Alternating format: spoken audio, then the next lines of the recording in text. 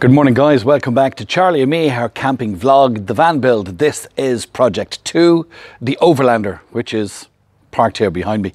So this is actually build 1, because you've seen the introduction where we did the drone footage, introduced you to the second vehicle, which is now known as project 2, the Overlander. I've since had the chunky tires fitted.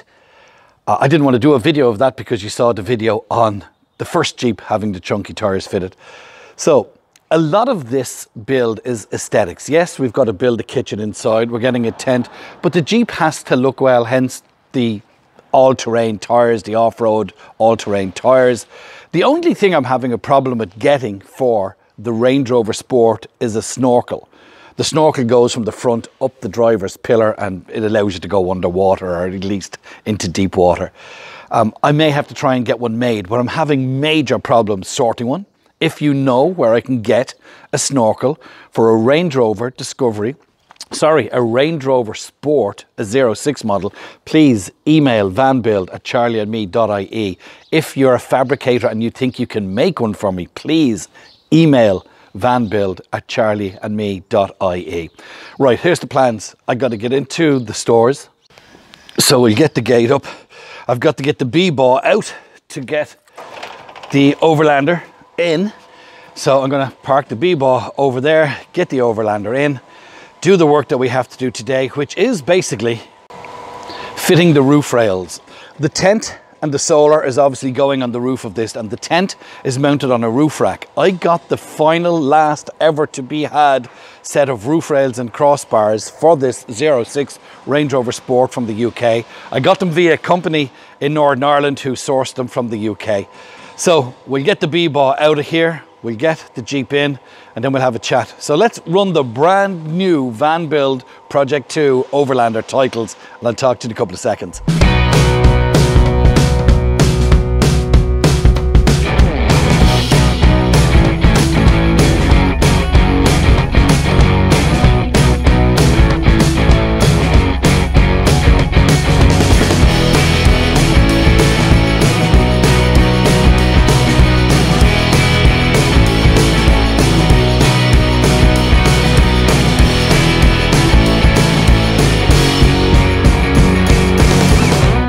So here we are, welcome back to the van build. Project 2, the Overlander, with thanks to our friends at Gary's Glue. GarysGlue.ie are sponsoring all of the videos again in this van build. Remember, they've got a high-tech adhesive. They've got a whole selection of glues that you can use for art in around the home. But this one is done by the high-tech adhesive, which is the glue we will be using on any of the woodwork or anywhere we need to glue, stick, seal. We'll be using the Gary's Glue high-tech adhesive. More about that as the build goes on, or of course you can click on the link above and go back to Series 3 where we did the van build number 1, which was the B-bar.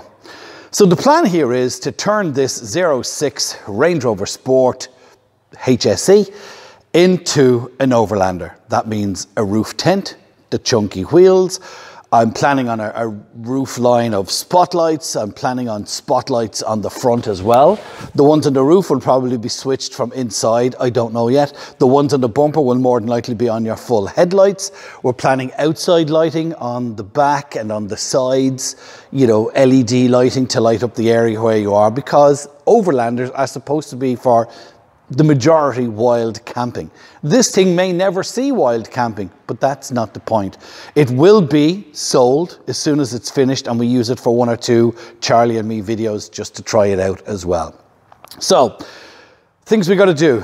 Number 1 is to install the roof rails, which go down each side, driver's and passenger side, and then across that you get roof bars. I couldn't get roof rails or a roof rack. I was actually buying one from a company called Front Runner, which was over €2,000. And it's a real off-road thing. And then I spoke to buckledwheel.ie. They're supplying us with the roof tent and some other accessories that we're going to be needing. And he was saying, just get the standard roof rails. You just need a roof rack. Why pay $2,000 on a roof rack that's going to be 2/3 covered by a tent? So we went on the prowl and we got hold of a company called TCK in Northern Ireland. They do all off-road accessories for Land Rovers, Range Rovers, And he got me, as he said, the last set of available roof rails and bars for a 06 Range Rover Sport. I don't think anybody has turned a Range Rover Sport into an Overlander. They're normally Defenders, which are stupid price at the moment, or else you go with the Disco. I had a Disco, you would have seen from when I explained how we came across this. We did a swap, but we now have a Range Rover Sport. So today, we're fitting the roof rack. It's still in a sealed box, so you are seeing it for the first time with me. Fingers crossed it's the right one. Let's get to unboxing.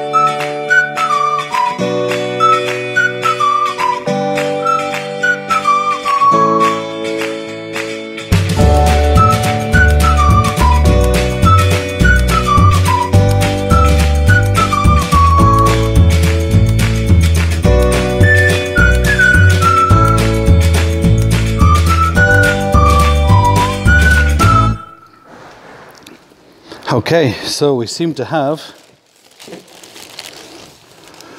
leather rails that run down the side. We'll just place them over here. As I say, I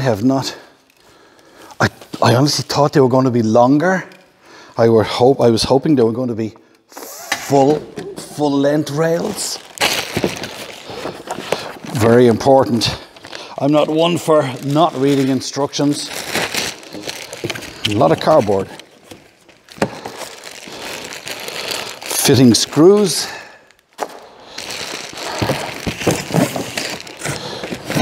And then there's another box.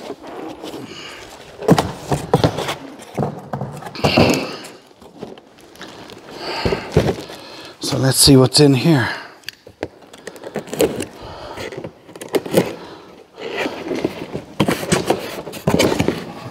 Oh, beautiful. They are 2 keys, and they are the crossbars. And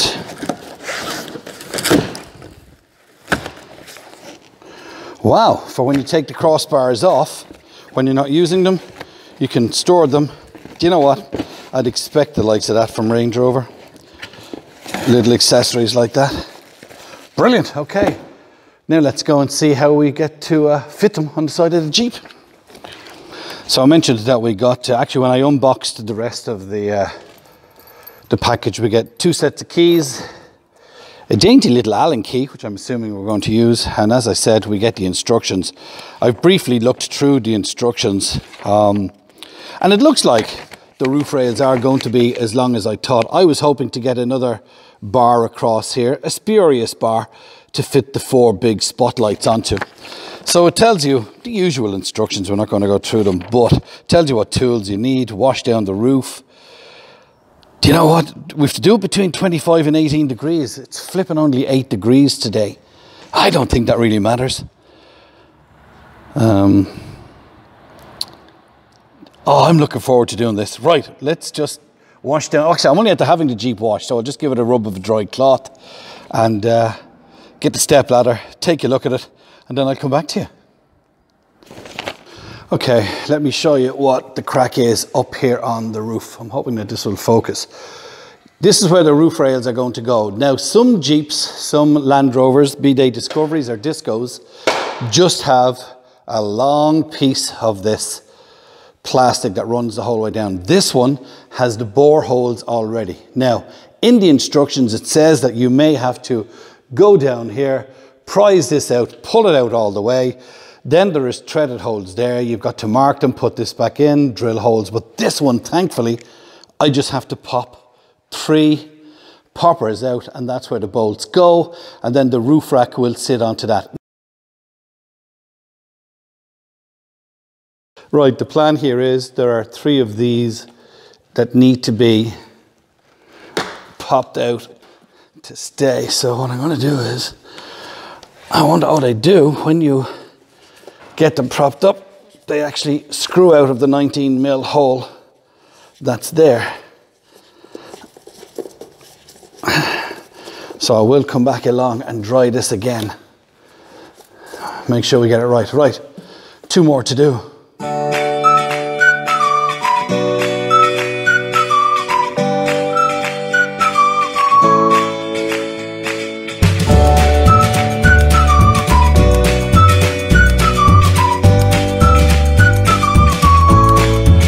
Okay, so I've figured out which rail is going on which. We're on the passenger side at the moment. There are lots of grooves to allow you to adjust the roof rack, so they go on the outside. So that's what we're doing here. I have to peel off some sticky tape on both ends to firmly push down as I have them screwed in, and they give you surface wipes. So even though I've dried it off, I'm going to just clean the black area where the screws are going. They also come with a rubber edge, obviously, to make the suction that little bit cleaner. So I'm going to clean it off with the cleaning pads that they give you. And then I had to get, they're not Allen keys. I told you there was an Allen key, but the Allen key is actually for a totally different job. The nuts that are on these are those, I can't use the word that my father, God be good to him, used to use, but they're not Allen keys. Are they hex nuts?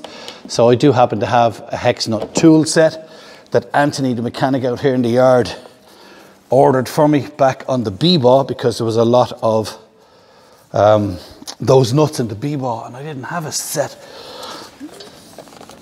Okay, I'm not going to show you every single bit of this because that would be just boring, and I am only going to show you one side. So let's just peel off the two little bits of stickiness that are on the end, which is very hard to do when you're wearing gloves, but we'll manage. Okay, then it says carefully line up the screw holes before you put any pressure on it. Do you know what? There's nothing in it. Okay, let's see if I can move this over here. Although, you know what? You've seen screws. Actually, we'll start with the middle one. I always tend to start with a middle one.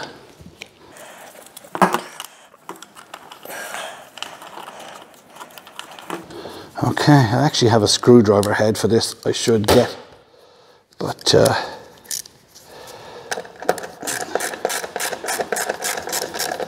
right, let me do the other two and then I'll come back to you. Okay, so there were little things I didn't find out until I read through the instructions again. There are little washers, little spacers and washers that need to go under each hole to kind of space the roof up. But do you know what? Let me just step down here, turn the camera and show you what it looks like on the passenger side. I have to put a little bit of weight here because that's where that piece of sticky tape came off. So I've got to just put a bit of weight there. But all in all, side one looks well. Now I've just got to do the other side and see how that looks. Okay, so stage one was the two roof rails. They say in the book to get a hand to put on the roof racks that go across the roof bars. Anthony, the mechanic, I could ask him, but he's very busy. I might see if there's anybody there in the shed with him, but let's take a look at stage one. Stage one, roof rails fitted. Gotta be honest, a one-man job, easily done. Read the instructions. But I think they look well. Now, to get the bars on. Okay, so the roof bars, which I have here, are a totally different kettle of fish, seemingly. You get two sets of keys. We've got to open them. We've got to slide this off. Do you know what I'm going to do? Just to be sure. Look, a man reading instructions. Quick, pause this, call in the wife and show him that we do read instructions. So it says on the instructions to open this with a key, slide off this piece, which will reveal a little small Allen key, and that's used to slide this to and fro depending on what width you need. Yeah, so it says then to use the Allen key just to loosen this off to allow you to maneuver them. I'm going to see if it'll fit first without loosening off, and then it just says slide into place. So let's take a look. Okay, I've put one of the rails up and they actually do need to be lengthened. So that's what we're going to do now. Seemingly, yeah, they do need to be lengthened. So let's move the camera up onto the roof, get that little Allen key and do a little bit of lengthening. Now on the roof rack, You have to place the bars in the middle and then slide them down to the desired nook that you want to. But first of all, let's get the right length by using this Allen key. Okay, I'll tell you the problem I'm having here. You need to tilt these to get them in under a lip that's here. And with one in already, you can't really tilt this one. And I don't want to take the Allen key out because I notice the little bolt will drop down and I'll never get it back in. So you're just going to have to give me a couple of minutes till I figure this out. According to the diagram, they slip in no problem. But I'm having problems getting it over this little lip. There's a little lip there. This is where you set them in because there's a split. Leave it with me and I'll be back in a second. Charlie and me are camping vlog, the Camping Crew podcast. But here, I tried to be honest with you guys. I messed up. Let me show you how I messed up. And I messed up big time. Not costly big time, but big time as in an hour. Let me show you what I did. Now, I said to you at the offset, I have watched videos of people fitting these rails. Some of them, you have to take these out and drill them to match the holes. I'm lucky that I just had to take out the bungs to match the holes. But I also said to you, make sure you put these little grooves on the outside and these big grooves on the inside because that's how it looked on the drawings. I then slotted in the crossbar. I couldn't get the other side of the crossbar in. Anthony, in fairness, the mechanic that shares the yard with me, came out. He even shed blood trying to get them in. And then he realized, hey, Aaron, your racks are on wrong. So if you're fitting these on a Discovery or on a Defender or on a Sport, make sure the inside grooves are the small ones. I had them on the outside. There's one big outside one. I'm going to see if I can focus on it. Just here. Focus. Flip you. This is where you slide in the first rack and then you slide them up and down to these notches. I had it the other way around and that has cost me 1 hour in time. Now, I still haven't tried to put the roof bar on, but the fact that Anthony said they were the wrong way around. And in fairness, I looked at the drawings. It looked like I was doing it right, but I wasn't. So, you know, we all make mistakes. Let's get on with putting the roof bar on.